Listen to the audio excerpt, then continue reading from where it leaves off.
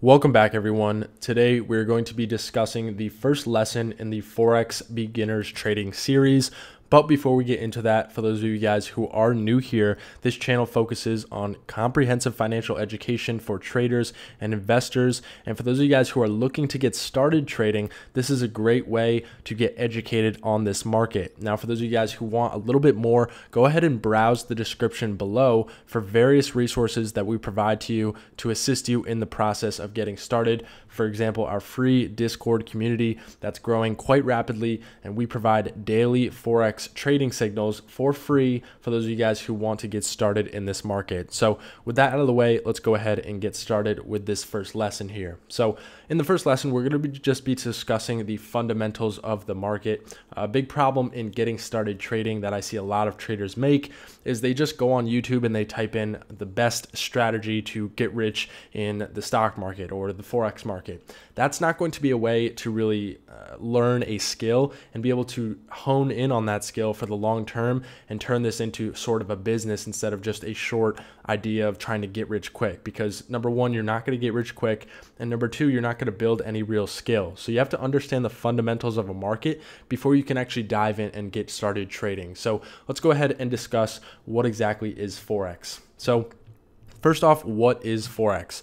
Forex is a global market that allows for the exchange of one currency for another. So if you guys have traveled before, you know that you have to exchange your money at a currency exchange, normally located inside an airport or at a various store, normally a currency exchange store in a downtown area or something like that. So this is going to allow for the transfer of the funds from the country you came from into the funds of the country you have just arrived at. So a quick example of this would be visiting Japan from America. You sell your United States dollars and buy Japanese yen.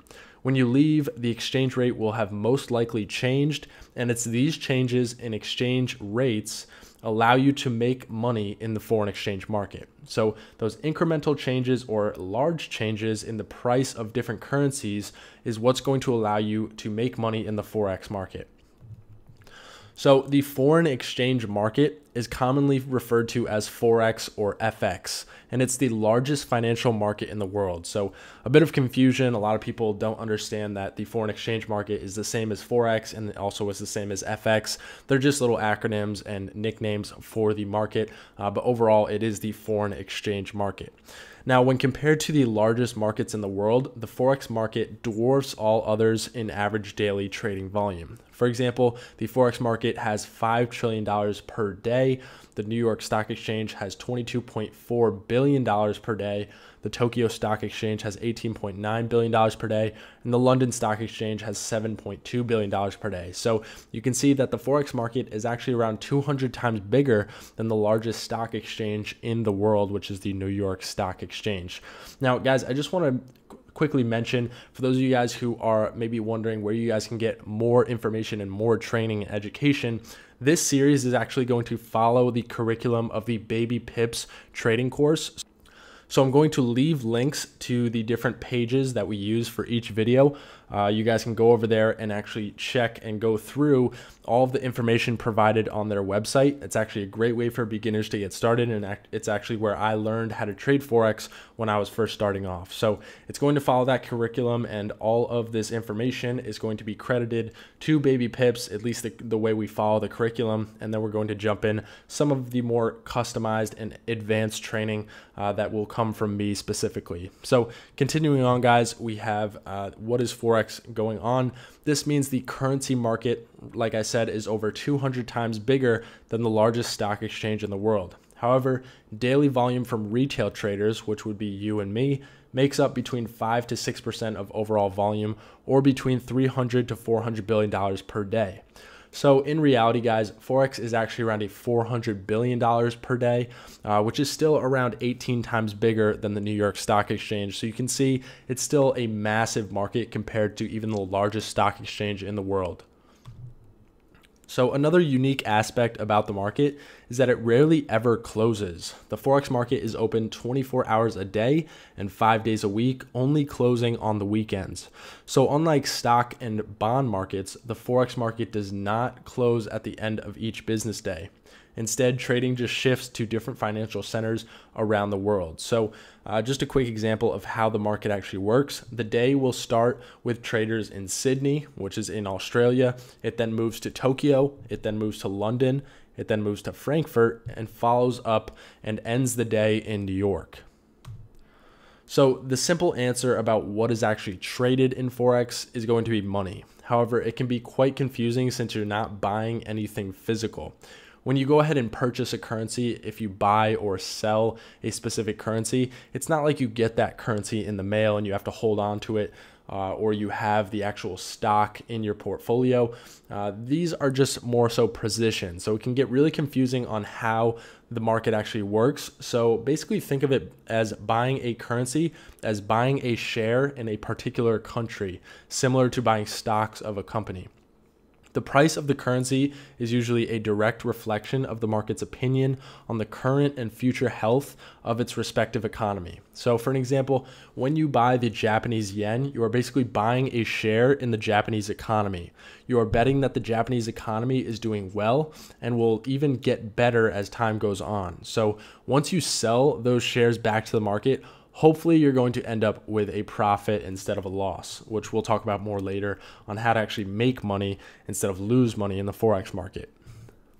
So in general, the exchange rate of a currency versus other currencies is a reflection of the condition of that country's economy compared to the other countries' economies. So there are many currencies available to trade. However, as a new trader, you will most likely probably start trading with the major currencies. So this is a list of the major currencies. And again, this photo is provided by babypips.com. I'm going to leave a link in the description in all of these videos to the corresponding pages that we use for the curriculum. So USD, that's the United States currency, which is the dollar, the euro, the yen, the pound, the franc, the dollar for Canada, the dollar for Australia, and the dollar for New Zealand. So these are all of the major currencies. However, it doesn't end there. So currency symbols always have 3 letters, where the first 2 letters identify the name of the country and the third letter identifies the name of that country's currency. So we can see New Zealand dollar is NZD for New Zealand dollar. And if we come back here, you can also see, euro, JPY, GBP, CHF. It makes quite a lot of sense and it's very easy to understand once you understand that that's how they actually form the names of each of the pairs that you're going to be trading. So buying and selling currency pairs. So Forex trading is the simultaneous buying of one currency and selling of another. So even if you're just clicking the buy button, you're actually buying one currency and selling another at the same time. So currencies are traded in pairs to demonstrate this process. For example, the euro and the US dollar pair, which is euro USD. When you trade in the Forex market, you buy or sell in currency pairs. The currency pairs listed on the next page are the majors, which we just listed before this, and they all contain the US dollar on one side and are the most liquid pairs and some of the most widely traded as well. So here are the pairs. These are again the majors, and these are the pairs that are traded most widely. We have the euro USD, USD JPY, GBP USD, USD CHF, USD CAD, AUD USD, NZD USD. So you guys can go through those, pause the screen if you need to, just to review these. And again, I recommend, guys, as you go through this entire series, definitely take notes. As I said, we follow the curriculum of the babypips.com website. And the reason I wanted to create this is because I know a lot of you guys don't want to read the entire curriculum on Baby Pips. You would rather have a video format to be able to learn from. So that's what I wanted to provide it for you guys. So definitely take notes. I eliminate a lot of the stuff that they put in there that's just kind of fluff and really get down to the parts that you need to know and eliminate the parts that you don't need to know. So major cross-currency pairs or minor cross-currency pairs, these are more pairs that aren't necessarily the most widely traded, but they're still some of the ones that you can take advantage of once you get a little bit more experienced. So currency pairs that don't contain the US dollar are known as cross-currency pairs or simply as the crosses. Major crosses are also known as minors. The most actively traded crosses are derived from the three major non-USD currencies, which are the euro, the yen, and the pound. So you guys can see right here, here are some of the euro crosses, and you can pause the screen if you need to, if you want to review some of these.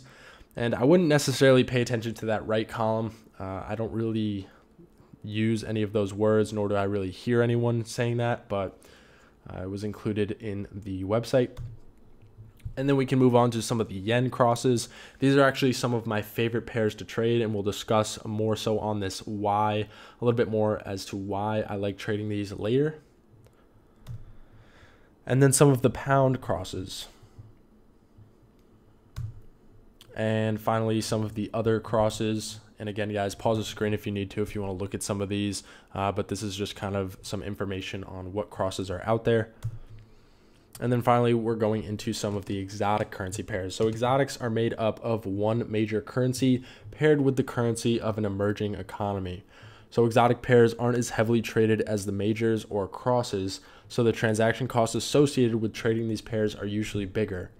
So for example, Brazil, Mexico, and Hungary, those are some emerging economies that would be paired with a major.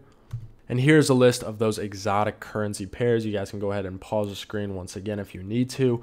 But as you can see, a lot of these are paired with the USD. So you can see Brazil, Saudi Arabia, we have Thailand, Mexico, Denmark. And again, pause the screen if you guys want to look through these, but we're going to discuss which ones you want to pay attention to a little bit later on throughout the series. And also we have G10 currencies. So these are 10 of the most heavily traded currencies in the world. The dollar, euro, pound, yen, Australian dollar, New Zealand dollar, Canadian dollar, Swiss franc, Norway krone, Sweden krona, Denmark krone. So you guys can, again, if you guys want to write these down or anything, not really necessary to write them down right now, but if you needed to. And lastly, we have BRICS. So BRICS is an acronym coined for an association of 5 major emerging national economies: Brazil, Russia, India, China, and South Africa. Go ahead and look at those here. And that will be the last slide of this lesson. So the way I wanted to break these lessons up, guys, I didn't want to make them too long for you. They're going to be around 10 to 15 minutes long each. I could go through and make them, 20, 30 minutes long, but I know for me specifically, I would not want to be listening to a 30-minute lesson on, what is Forex and just going over the foundation. So I wanted to make them a little bit shorter for you guys. So again, we're following the curriculum of babypips.com. So if you guys want to watch a video and then jump over to the link that I'll provide in the description to the website, so you guys can go through and actually complete each lesson and track your progress if you make an account there. It's a very helpful website, and they actually have a few analytical tools you can use as well. And it's a website I've really loved using ever since I got started in this market. So I'll leave the link down in the description for you guys to go out and check the work and see what I missed out on, if I did miss out on anything. And if I did miss out on something that you guys want to see included in this video, go ahead and leave it in the description, because I'm sure I will remake this series, next year or a couple years from now, something like that. So go ahead, guys, go down in the link in the description, check out the babypips.com website, and also check out our free Discord group where we provide you guys free signals every single day, Sunday through Thursday normally, if there is a trade that I do take. And again, there's going to be a growing community of people interested in the same market. So it's a great mastermind community for those of you guys who are looking to make this a real long-term commitment. So hope you guys enjoyed this video, again, discussing the foundations of Forex, and I will see you guys over in the next lesson.